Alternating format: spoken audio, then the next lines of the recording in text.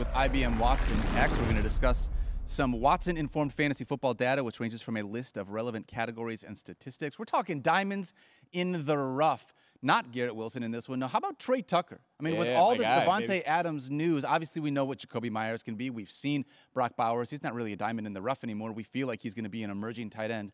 But what kind of value does Tre Tucker potentially bring to fantasy leagues? Well, I would be adding him right now in leagues because I do Too think late. I got him in all our leagues. Yeah, pretty much. That's my guy. I was one of my favorite preseason sleepers. Love him. Third-round pick a year ago. Not the 2024, but the 2023 NFL draft has incredible speed. He's pint-sized, but he's got lots of speed, and I don't think defenses are ever going to build their game plan around him. I think they're going to focus more on Brock Bowers, and I suppose Jacoby Myers as well. Do we have trust concerns with the quarterback in this offense? Of course we do. Yes. That being said, if you're looking for a guy that's going to probably play the vast majority of his team's snaps, how many players fit into that category that we haven't discussed up to this point, like we have not discussed Tre Tucker so far? And I don't know this for a fact. I definitely don't.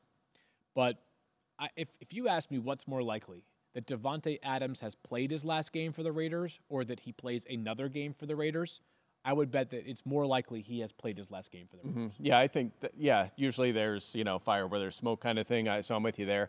I mean, I sometimes you chase pedigree, and this is what we've learned over the years. Like, if you're looking for sleepers, look for day one or two, first or second year players, throw darts at them, and Tre Tucker was one of them guys just not getting any attention. But he looked so good in the preseason. He made a lot of explosive plays, and now he's playing, like to your point, about 3/4 of the snaps, and that number may be higher now if they move on from Davante Adams. Back-to-back good games, lots to like here. Should be on benches. Someone that you should be adding him. Go on, check to see if maybe he wasn't added in this week's waiver run and try to grab him for someone you could put on your